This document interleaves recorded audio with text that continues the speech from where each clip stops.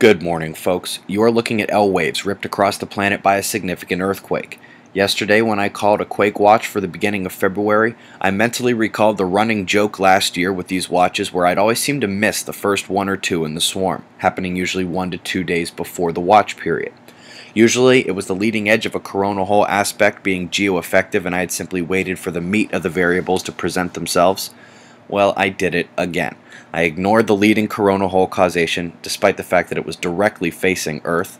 I called the quake watch to start February, and Chile made me look like a fool 2 days early. A solid 6.7 earthquake followed by a 6-pointer in the Santa Cruz Islands. USGS upgraded the Chile quake to 6.8, and we had a second Santa Cruz quake. Then this morning, Alaska rumbled, and we doubled the 2013 significant quake list in under 13 hours. For those who didn't watch me do this all last year or who missed the statistical recap, perhaps you can pick up with the experts who are now converging on this general topic but are starting with the long periodicity side of the subject. This paper is a tremendous start, indicating that the planets affect long-term solar cycles. It's free, easy to find, and linked below. I won't spoil the fun, but essentially, the planets affecting the solar system center of mass versus the solar center of mass creates torque. This concept can help explain why following the planets works for earthquake watches as well. The Comet Venus? The ancients claimed they watch her birth, and that she appeared like a great comet. This must bring a smile to David Talbot of the Thunderbolts Project. Interesting article here describing soil temperature changes at the caldera in Naples, Italy. Let's all hope this big guy stays asleep.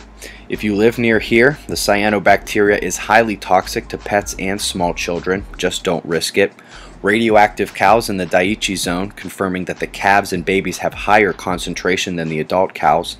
Cyclone Philae, doing what the experts thought it'd do, swinging south right before Madagascar.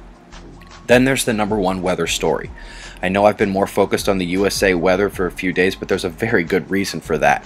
We have tornadoes, severe storms, flooding, hail, wind, damage, and now death. And it's not over. There will be hurricane-speed wind gusts in the Northeast while tornado warnings aren't going away either. Power is out all over the place, and it's so cold on the backside of the system, I'm speechless.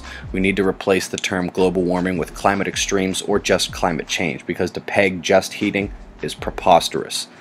Space weather. Bartol spaceship Earth shows cosmic ray density rising, but the muon network appears to show it falling. Interesting. The sun tried to get some flaring going, but in truth, all the dangerous spots are on the backside of the sun. Not that we don't have things to watch here on the Earth-facing solar disk. In fact, that filament finally erupted, but did so not from the top, but from the lower corona. Much plasma falls back into the sun during filament eruptions, but this type released a solid CME. This happened right before the news, so satellites are not fully updated, but just look how widely the ejecta is dispersed. I have stereo A and B here, lined up so the Earth would be dead center from both angles, and you can see the blast visibly headed at Earth from both cameras. We'll be watching the satellite updates and these dark coronal holes turning in. Let's hope those early quakes took some of the steam out of our dynamo, but the watch technically continues. Eyes open. No fear, it's 6:25 a.m. Eastern Time, and that's the news. Be safe, everyone.